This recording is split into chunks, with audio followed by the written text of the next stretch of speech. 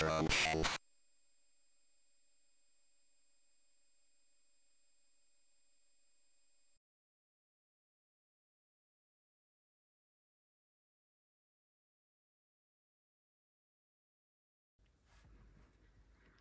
Hello and welcome to another retro shelf video, and this is a book I backed on Kickstarter, 40 best machine code routines for the ZX Spectrum with explanatory text, 4th edition. The original book was based on routines written by John Hardman, and Andrew Hewson turned them into a book, and that was one of the early Hewson productions when they were a book publisher rather than a games company. And of course, having had so many people send in games and other things to them, they transitioned to becoming a games company. Now, this is the 4th edition, as it says, and it comes with a Spectrum Next chapter by Jim Bagley. As you can see, I was an elite backer, so there's my certificate of authenticity. There's my 40 best bookmark, and we'll have a look. There's the photostat signature, first printing 2023, introduction, the Spectrum Next, internal structure of the ZX Spectrum, Z80A machine language, introduction, scroll routines, display routines, routines to manipulate programs, toolkit routines, and the appendices. So, forward from John Hardman, who wrote the original routines, and forward from Andrew Hewson, who rather amusingly said that originally he got a phone call about VAT and had to prove that his book was a book. Introduction, telling you what to expect, some basic points about machine code and how to learn it, and then we have the new ZX Spectrum Next chapter from Jim Bagley, which starts with an explanation of how a routine on the Next is different to the original routine on the Spectrum. So then we have the graphics routines rewritten for the Next. As you can see, it's included some comments to help you. So that's mostly to do with scrolling the screen by a character or a pixel. And then, important part of the book, the internal structure of the ZX Spectrum. The memory map shows you where you can work and where certain things are placed, how peek and poke work, the display file, which is how you display things on the screen, the attributes, the printer buffer, the basic program area, the 5-byte numeric form, variables, and ROM routines that you might call. So then, chapter on Z80A machine language, how to use bits and bytes, how to use addresses, which are high byte and low byte, the Z80 registers. So there are more of these than on other chips compared to the 6502, for example, and it explains then how you use them. So the accumulator, the flag register, the counting registers, the address register, the index registers, which have a different form of address, the stack pointer and the program counter, which tells you where it's going, and the exchange registers. So you can swap between them. About the instruction set, and then a glossary of the instructions sorted by type with some detail about how they work.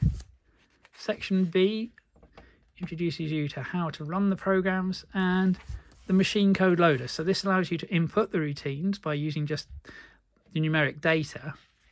There's a checksum to make sure you've got it right. An example checksum there. So then we go on to the routines themselves. So start off with the scroll routines. So this shifts the attributes left, attributes right, attributes up, attributes down, left scroll by character, right scroll by character, and it shows you the length of the routine, the checksum it should have, what it does, how to call it, and some comments listing. So these are the numbers you would input. This is the mnemonics, the actual instructions, which the computer doesn't understand, but are used to help us understand them. So load the address register, load D, load accumulator, load B, decrease the address register, and so on. Scroll up by 1 character, down by 1 character, left by 1 pixel, right by 1 pixel, up by 1 pixel, and down by 1 pixel. So that gives you some basic, well, I should say machine code routines for doing those.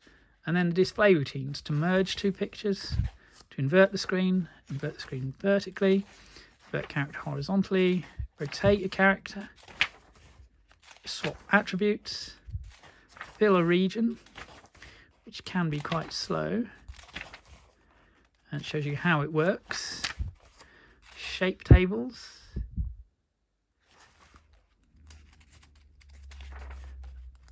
some complicated plotting there, screen magnify and copy, which will probably come in handy at some point, and a long explanation there, and then some routines to manipulate the programs, so you can delete a block of a program, swap the token, get rid of the rem remark commands, create a remark, compact a program, load machine code into data statements, so if you've got machine code in memory you can turn it into data, convert lower to uppercase, and then the toolkit routine, so renumbering in basic,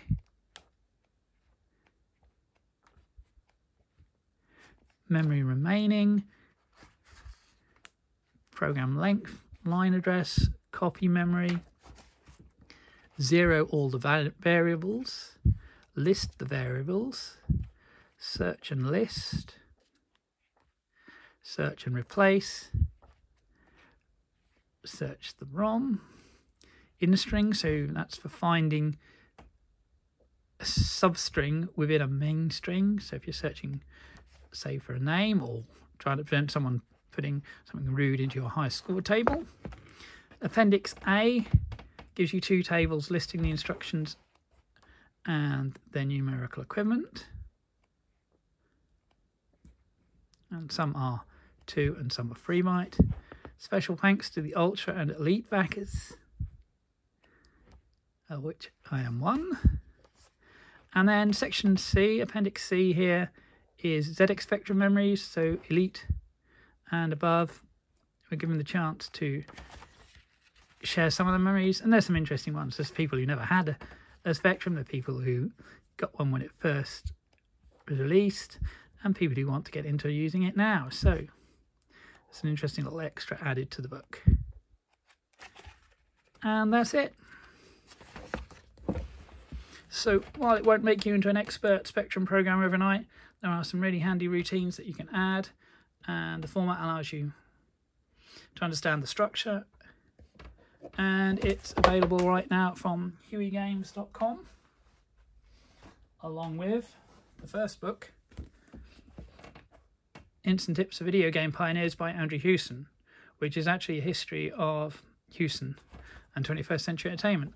And if you look, I actually have 2 different copies here. And the only way you can tell the difference is to look, well, there's some differences internally, but on the cover, the only way to tell the difference is here, because this is the final print edition, and this is a proofreading edition, because I helped proofread and check the book before publication. So, if you want to check out the new book, or if you haven't got the history book, then head to HewieGames.com, and I will see you in the next video. Keep watching the channel for more retro shelf, merch stand, unboxing and gaming videos.